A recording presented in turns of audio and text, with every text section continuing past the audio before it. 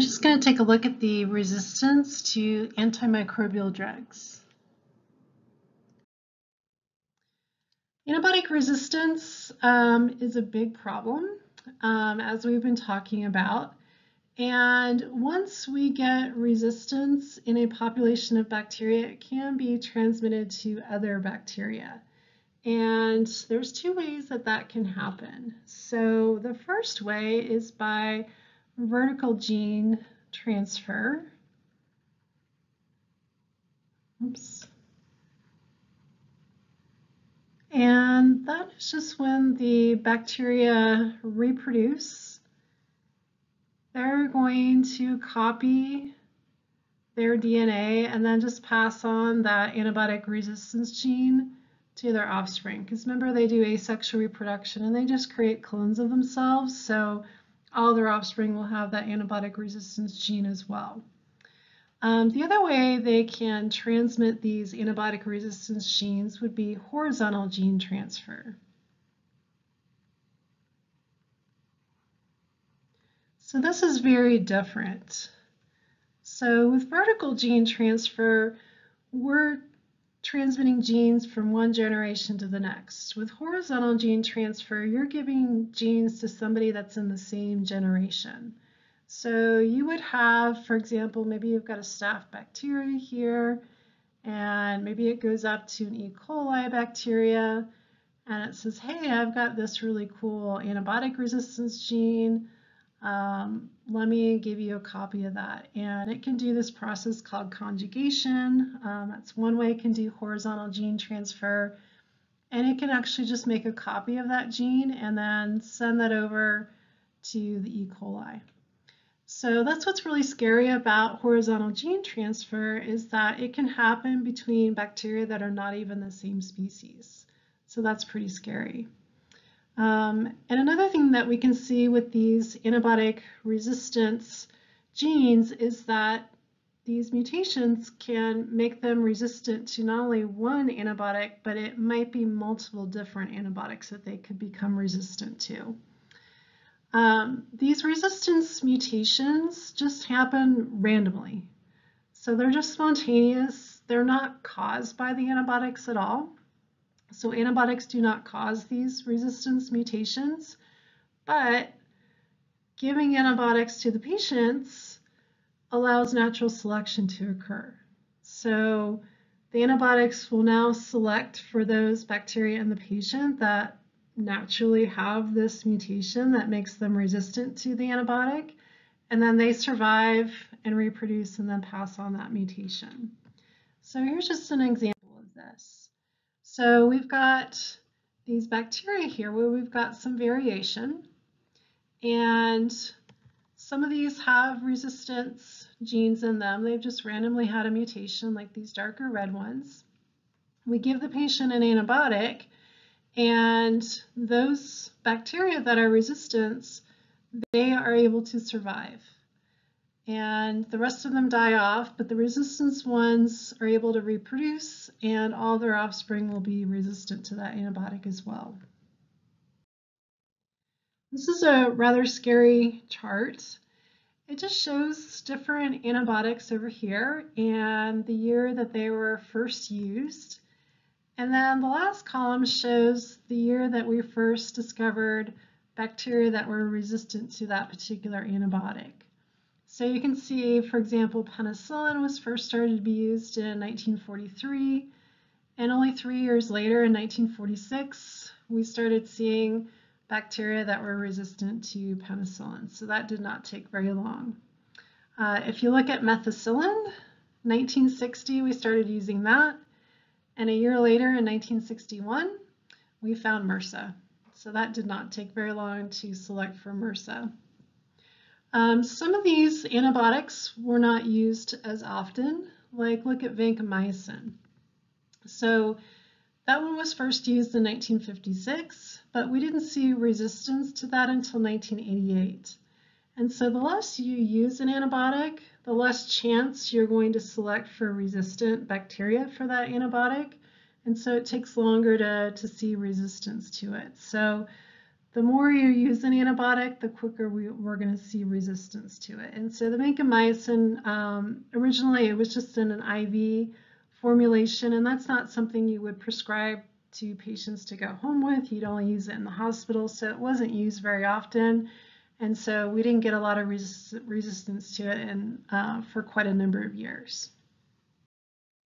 Superbugs are bacteria that are resistant to many antibiotics, and that's what's happened to MRSA. So MRSA has now developed resistance to vancomycin, and now we have MRSA. So we've actually traced this back to a patient in Michigan in 2002. This patient was a diabetic and had kidney failure from the diabetes and was undergoing dialysis. And this patient had both MRSA and also vancomycin-resistant Enterococcus. And what happened in this patient is that the MRSA bacteria and the VRE bacteria, they got together and they did this horizontal gene transfer. Okay. And the way they did this horizontal gene transfer is they did conjugation, which uses this sex pilus, this little protein tube. And these VRE bacteria had a gene that made them resistant to the vancomycin. And so they went up to the MRSA bacteria and said, hey, let me give you this copy of this really cool antibiotic resistance gene. And they passed over to MRSA the vancomycin resistance gene. And that's how MRSA became VRSA.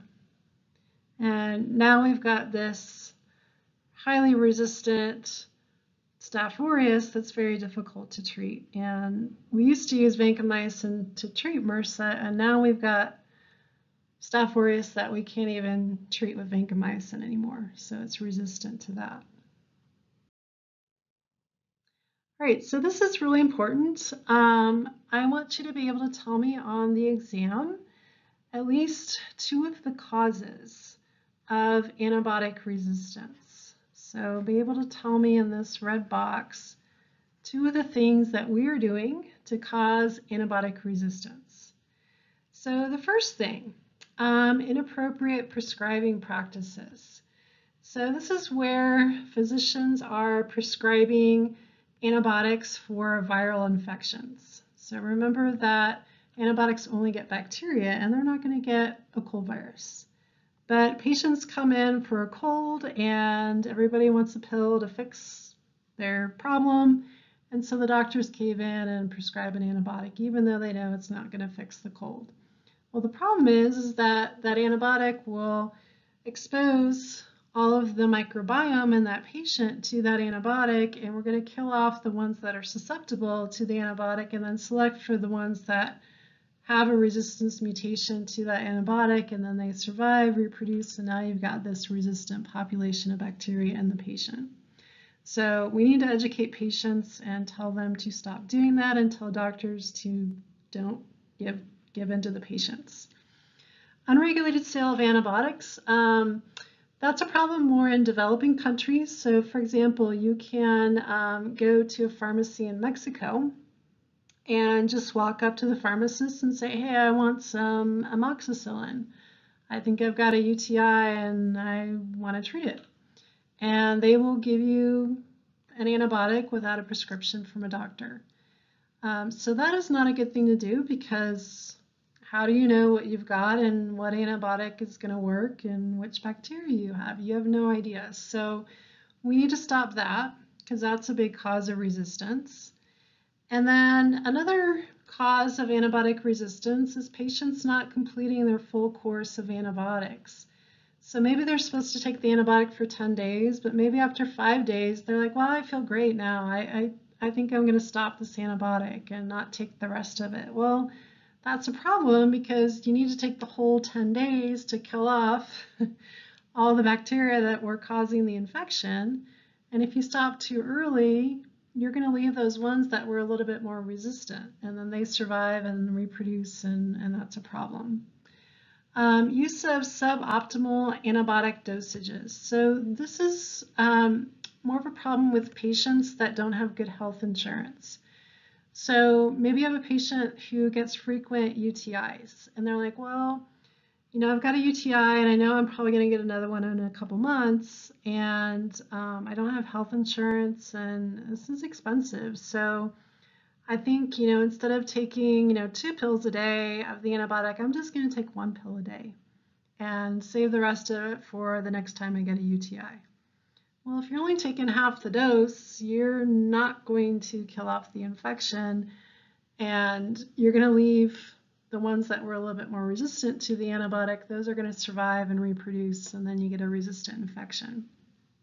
And then the last one that's a cause of antibiotic resistance is using antibiotics as animal growth enhancers. So this is in food animals. They are actually putting low levels of antibiotics in animal food to increase their growth. Because if you can get the animals to grow faster, you can get them to market faster, and you can make more money because you don't hang on to the animals as long and you're not spending as much money feeding them. And so it's a lot of farmers have been doing that for many years. I think it's been since the 40s or 50s.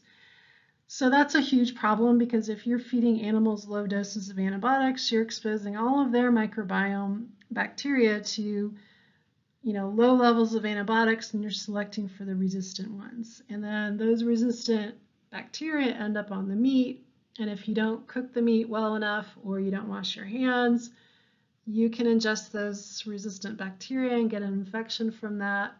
Or the resistant bacteria end up in the water supplies, or they end up in the air, and then that can infect humans. So make sure you can tell me 2 reasons or 2 things that we're doing to cause antibiotic resistance on the exam. And this is just showing the use of fluoroquinolones, an antibiotic. This was first used in humans in the 1990s, early 90s. Late 80s. And then we actually started using this in poultry as a growth enhancer in the mid-90s. And that actually caused more antibiotic resistance. And they actually outlawed it for use in poultry because of that I think it was around 2005. So they have stopped the use of some of these antibiotics as growth enhancers in food animals, but not all of them. And we do need to do more of this to stop the use of antibiotics like this. Okay, and then the other thing I want you to know and be able to tell me on the exam is be able to tell me 2 ways to fight antibiotic resistance. What are 2 things that we can do to fight antibiotic resistance from occurring? The first thing is you only want to use antibiotics when necessary. So you don't want to be using them for viral infections, for example. But if you do have a bacterial infection, you can use them then, but otherwise, you don't want to use them if you don't need them. We only want to try to use the narrow spectrum antibiotics because you only want to get the bacteria that are causing the problem, and you don't want to be exposing the other bacteria to broad spectrum antibiotics that's gonna kill everything. You don't need all that. Okay, that's overkill. For some of our bacteria that are resistant to a lot of antibiotics, we end up using 2 or more antibiotics at the same time. And that's because if you use 2 or more antibiotics, it's going to be hard for them to be resistant to 2 or more drugs. And so you're more likely to get rid of the infection and not develop resistance with that. So that's something else that we're doing. And then just making sure that patients are taking the full dose, that they're not, skipping doses or taking half the dose. And a lot of that's addressing our health insurance problems in the country. And then educating patients to make sure they take the whole course of the antibiotics. So even if they're feeling better, they need to finish all the pills. Don't stop early. regulating the sale of antibiotics, so making sure that other countries are requiring a prescription from a doctor in order to get an antibiotic.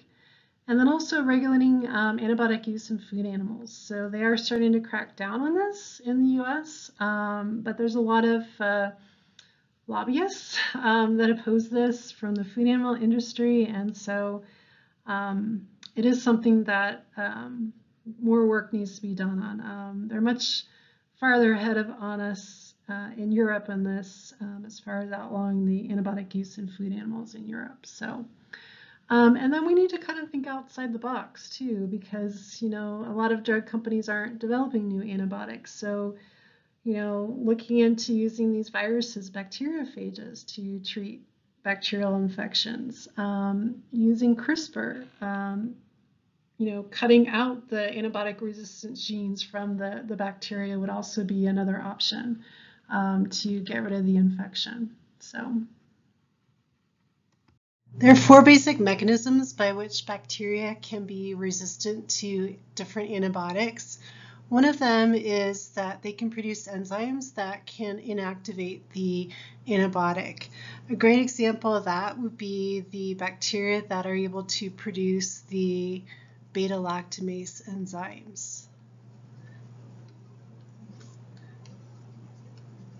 So those enzymes are able to break down the beta-lactam antibiotics, and then they're no longer able to work. And then another mechanism would be preventing the entrance of the drug into the bacterial cell. So a good example of this would be the gram-negative bacteria. So in general, they're going to be more resistant to antibiotics than the gram-positive bacteria. And if you remember, what is it about their structure of their cell wall that makes them more resistant to antibiotics than the gram-positive bacteria? And hopefully you remember that the gram-negative bacteria have an outer membrane. And remember, that's right outside their cell wall, and that actually prevents some antibiotics from even entering the bacterial cell, and if the antibiotic can't get into the bacterial cell, it can't work. So then the gram-negative bacteria would then be resistant to that antibiotic. Another mechanism that can cause antibiotic resistance would be drug efflux. So this is where the bacterial cell has developed a pump that will pump the antibiotic out of the cell. So the antibiotic will enter the cell and then the bacteria just spits it back out. So an example of this would be the bacteria Mycobacterium tuberculosis is able to do this. So the bacteria that causes TB is actually resistant to a lot of different antibiotics, and one mechanism that it might be resistant would be that maybe it has a pump to spit out the drug, once it gets inside. And so if it spits it back out, then it can't do its job, and then the bacteria is resistant to that antibiotic. And then the last mechanism for antibiotic resistance is, what if the bacteria has a mutation and now the drug's target is now a different shape, and now the antibiotic can't bind to its target anymore? So maybe, for example, the topoisomerase enzyme changes shape.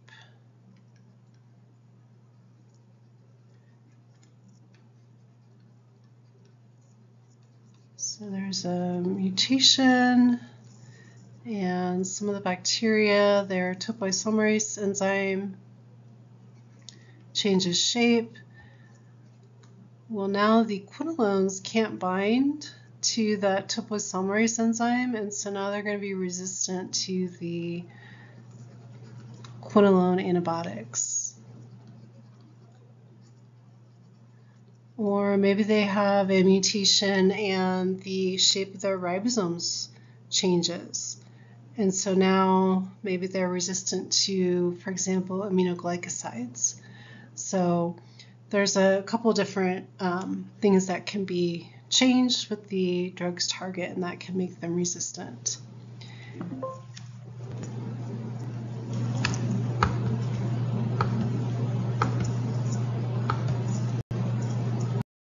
This picture is just from your book, and it just shows the 4 basic mechanisms of antibiotic resistance. So the first one down here on the bottom left, we talked about how some bacteria can produce enzymes to chew up the antibiotics, so maybe like a beta-lactamase enzyme. And then over here on the top right, we talked about how some bacteria can prevent the antibiotics from even getting into the cell. So maybe like it's a gram-negative bacteria and that outer membrane is preventing the antibiotic from even getting in. And then we talked about how some bacteria have pumps that can spit the antibiotic back out. So as soon as the antibiotic enters the cell, they pump it back out. So some bacteria like Mycobacterium tuberculosis are able to do that.